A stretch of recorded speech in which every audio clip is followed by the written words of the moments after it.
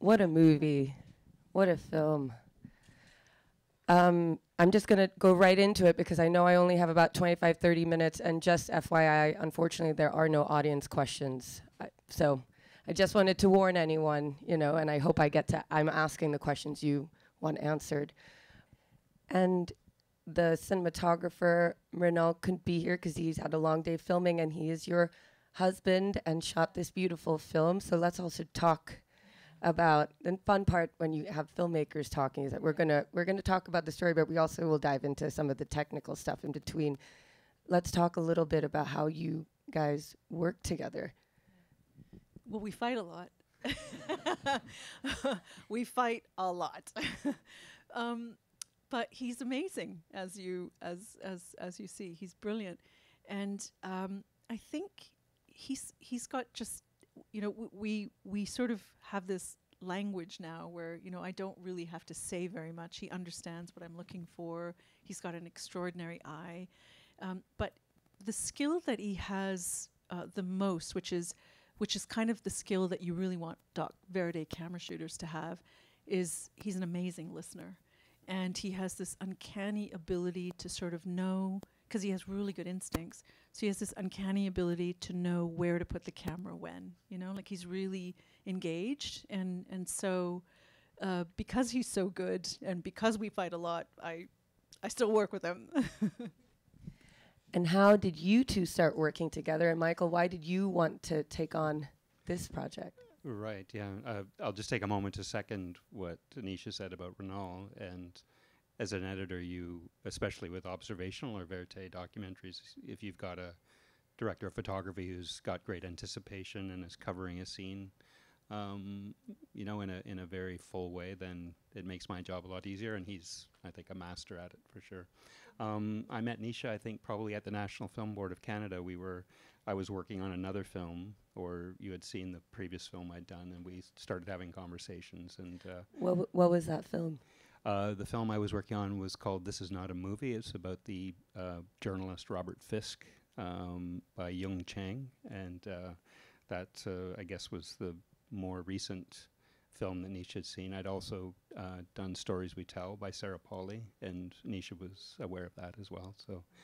So yeah, and of course I was aware of Nisha's work, and once we started working together and we got in each other's wavelength, I think things went pretty well. Yeah. At what point did you start working together? Because with documentaries, as you're saying, you thought you were going to make a film in one way, and then it evolved. At what point? What was that inflection point? And how were those conversations between you two? Well, I was working with a different editor.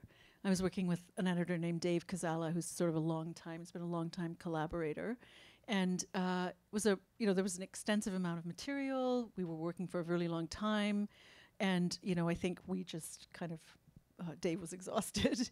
and I brought on Mike. And Mike was incredible. And then eventually we brought Dave back in. And it was actually, I would say, for me, just one of the most incredible creative collaborations I've ever been involved in, because it was two really, really brilliant minds, and everyone worked so beautifully together, you know. So I thought it was a really beautiful partnership. And I just have to say how I decided I wanted to work with Mike. So I was watching This Is Not a Movie, the Robert Fisk doc, specifically for the score, because I was looking for a composer, and I got so sucked into the story that I stopped paying attention to the score. And I ran into him and I just said, "You've just cost me 2 hours of my life." And I think it was, I mean, obviously Stories We Tell is a masterpiece of filmmaking. But that Fisk film was just so brilliant, and it had one of the best openings I've ever seen in a documentary. And it was so clear to me that this person was a masterful storyteller. So yeah, that's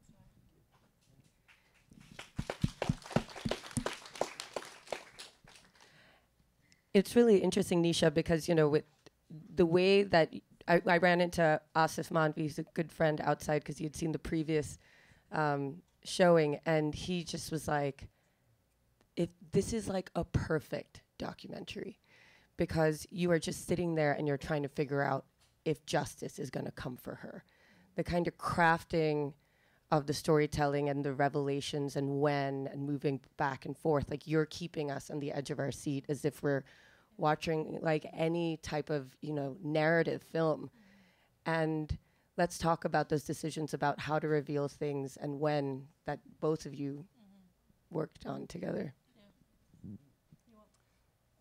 Well, the situation, I mean, there's kind of a procedural aspect to the film to do with the courts, and so I think that there's dramatic elements that, in a classic storytelling sense, you know, you're building tension, you're building anticipation, different things. So it in fact isn't much different than a scripted film the way you would approach it. You know, the scenes have to be done in a dramatic way. I mean, part of, I think, part of how the film will get out to people and why it'll be successful and why more people will see it is in part because it's engaging and it's suspenseful to watch, you know. So for sure, that's part of it. And I would say for us in the field, like with there were a couple of things. I mean, one, you know, you just sort of knew in terms of what he was going through as a human being, you know, what you had, and you've got a beginning, a middle, and an end as well, right? And so what you have when someone is going through something like that, it is a David and Goliath story. So you realize, okay, you've got what you have is a traditional hero's journey, you know, and so you just have to follow that storyline. And of course, in this case, the obstacles that he was dealing with were both outside of him, they were external, and they were also, you know, his own kind of insecurities and his own weaknesses. So you know, you're very aware of what that is going to look like, and so then you're starting to visually, you're just, you know, you're doing things, right? Like, so for example, you know, the scene of the trucks arriving with the accused, right? That was a very deliberate kind of like, okay, well, how do we now have to introduce these guys, because they're also characters, right? You have to think of this almost as, you know, as Mike was saying, it's a drama, right? It's a procedural drama. So you just have to you have to introduce the various characters, and so you just figure out ways with your team. You know, you just establish those in the field.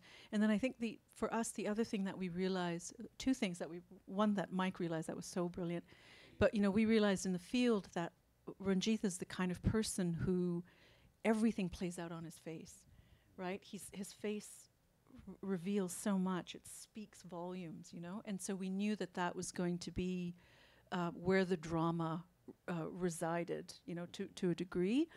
And then Mike had a really brilliant epiphany, I think, in the edit. Like we were editing, and I kept saying to Mike, this is too fast. It's got to be slower. We need more. You got to hold on that shot longer, right? It was this constant kind of like not quite right. And then Mike realized actually what we needed to do was to honor Ranjit's pace. You know, the film actually had to be him, right? Yeah, absolutely. And I think, in fact, you know, often we'll hold on Ranjit at the end of a scene or in the middle of a scene. There's a moment with him, and literally, I think almost every time we do that, I've taken it to the final possible frame that existed, and in fact, even slowed it down a little at the end. So it was kind of I couldn't get enough of, or we couldn't get enough of him, you know, in those moments, and it was kind of deceptive in a way. You don't think much is going on when you kind of first look at it, but in fact his presence in his face is just so full of you know, humanity, you know. So the additional layer in this film is the storyline about the filmmakers getting involved with the story and the danger that you also encounter. And I wanted to dig into that more, but also ask that when you were making this film, did you even think that you would be a part of the story in some way? And at what point, even in the edit, that may have been like drawn out? I think I started to realize I didn't know if we were going to be part of the story. I don't think that was a conscious I think that was something that evolved when we started to realize, oh, we really are part of the story, and we can either ignore it and remove it from the edit, which would have been a lie, or we embrace it. And we could have embraced it way more extensively, because there was just so much material where it was like, okay, where that could have been sort of its own thread, right? And we did discuss it, but it would have been really unwieldy. But I think the first, that scene where Mum says, "Do you think it's wrong that we call the police?" Right? There's that moment where she asks that question. Well, in reality, what happened after she asked that question, is we were told to stop filming. So some villagers, this is very early on in the shoot, and some villagers came in and they asked us to stop shooting. Well, they asked Mum to say, tell them to stop shooting. She got really anxious, really nervous. We stopped filming. And I think at that point I started to realize, okay, we're having an impact, we're having an effect here. And then of course it peaks, in that scene in the village. So yeah. And how, this is such a sensitive topic and story, and you're filming with such a young character as well, in this incredibly vulnerable place. How did you, as filmmakers, who are not of the place, also build this trust and this relationship with your characters, and in particular, Kieran? Yeah, that was really, filming her was so hard. It was a really difficult thing, actually,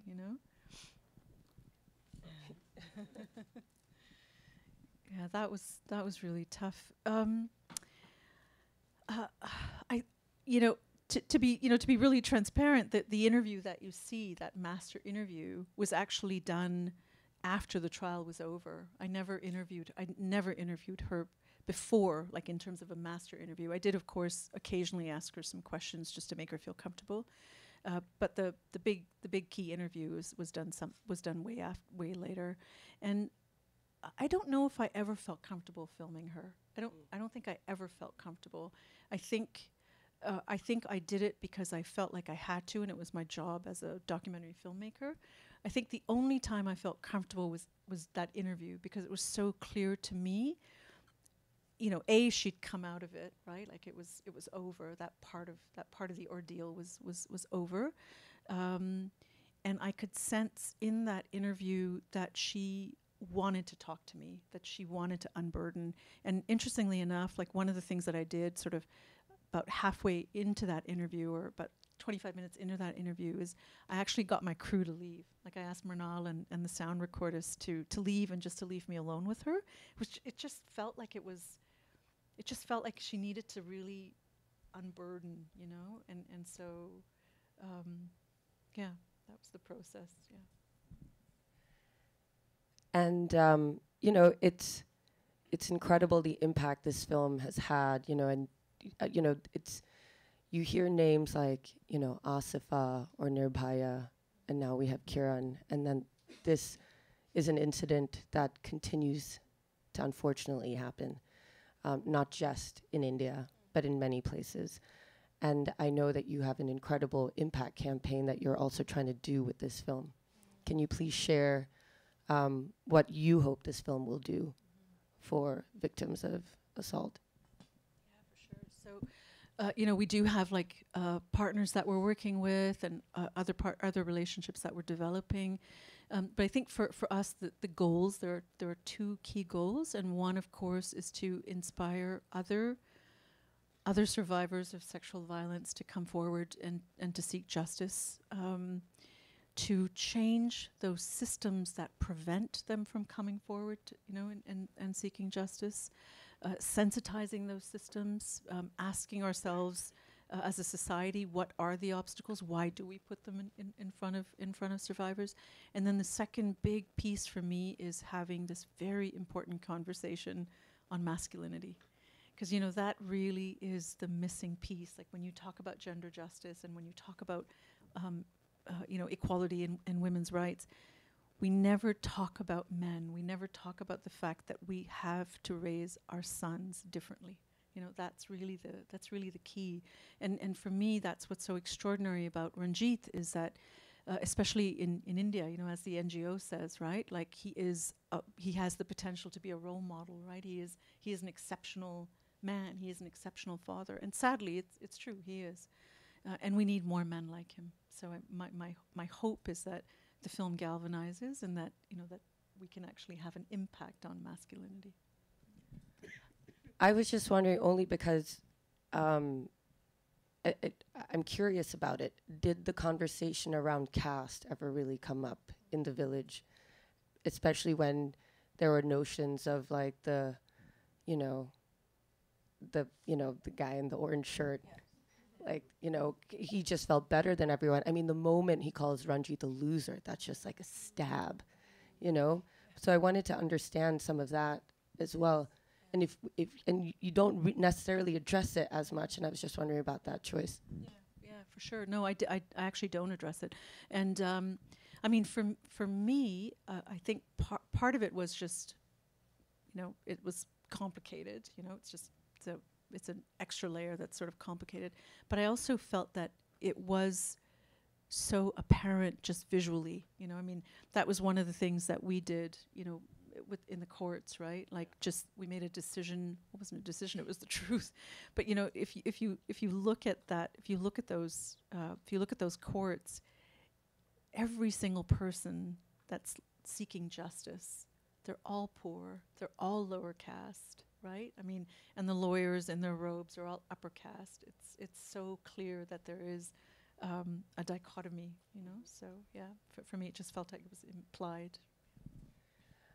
Michael, have you edited films that are in a language that is not your own before, and how did you navigate that aspect of, you know, foreign language, foreign culture? Right, yeah.